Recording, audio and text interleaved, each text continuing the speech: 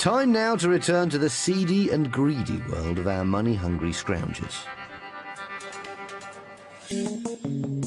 Spiritualist leader Younus had been unable to work since 1999 due to migraines and living on benefits. Suspected of living in luxurious properties in Surrey and Kent, with you and I, the taxpayer, picking up half the tab, His Holiness was being investigated by the local council. Here at Reigate and Banstead, we do have a zero-tolerance approach to fraud, so we investigate and pursue each case that comes up, and we recover fairly substantial amounts of money. Having spotted a pattern in the fraud, investigators had to get to the bottom of how Younus was affording such high rents and deposits. On paper, he was living on benefits, but there seemed to be much more money floating around, so where was it coming from? From looking at the claim paperwork, I was able to look into Younus' finances. I noticed that he declared that he held two bank accounts which hadn't been declared for benefit purposes. These hidden accounts suggested that wasn't leading the modest lifestyle of a spiritual leader living on benefits. I noticed there was a lot of payments being made, especially to flight companies and hotels abroad, as well as payments in foreign currency. And there are also lots of debits that were coming in, suggesting there was some form of either earned or unearned income going into the account as well. But where was all the money coming from? It was coming in and going out.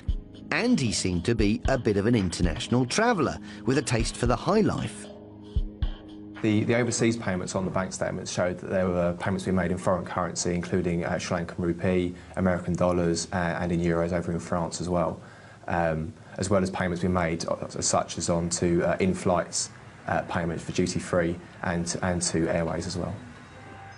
With undeclared bank accounts and large payments being made and received, the investigator got on the phone to the Department for Work and Pensions, who'd been paying Younus income support for over 4 years to the tune of £54,682, to which he was almost certainly not entitled. The two organisations combined forces. With the help of the investigators digging, Reigate and Bromley Council and the DWP now had some very difficult questions for to answer. With the help of Surrey Police, it was time for them to pay him a visit, to gather some hard evidence on the source of his undisclosed income, and to find out whether he genuinely was living the kind of lifestyle that you'd expect from someone dependent on benefits.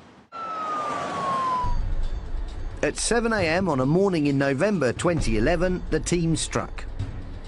At the time of the raid, it was early one morning, Younus was not actually present at the property. However, the operation continued regardless.